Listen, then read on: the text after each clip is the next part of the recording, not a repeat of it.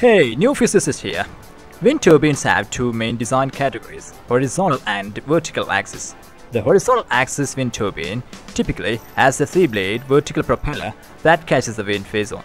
The vertical turbine has a set of blades that spins around a vertical axis.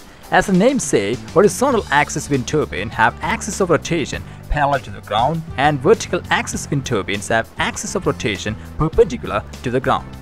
Each type has its own advantages and disadvantages and is suited to different environments. If we take 3 blades wind turbine, then in horizontal axis wind turbine, all 3 blades work at a time, while in vertical axis wind turbine, 1 blade work at a time. To work properly, the horizontal axis turbine needs the wind to flow at a right angle to the blades. If it blows from a different direction than the blades are facing, the turbine gets much less energy from the wind. To accommodate changes in wind direction, the turbine has a yaw drive that rotates the unit's direction. However, the driver adapts slowly to changes in direction because it must turn the entire turbine and propeller assembly. By contrast, a vertical turbine runs well regardless of wind direction, making it better suited to urban areas with tall buildings where wind turbulence is a given. The vertical axis design allows it to operate on lower wind speed than is possible with the horizontal turbine.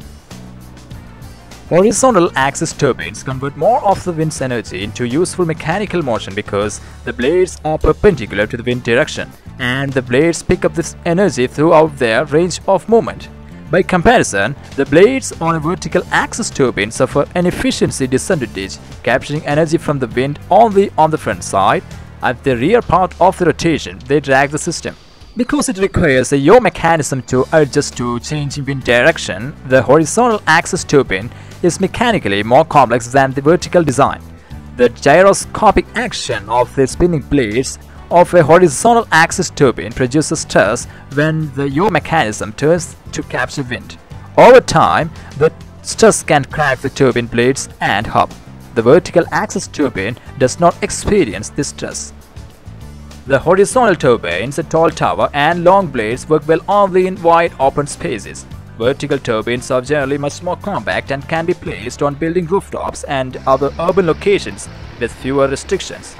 The vertical unit's low height also makes it suitable for areas where wind picks up speed between buildings or over hilltops. Thanks for watching.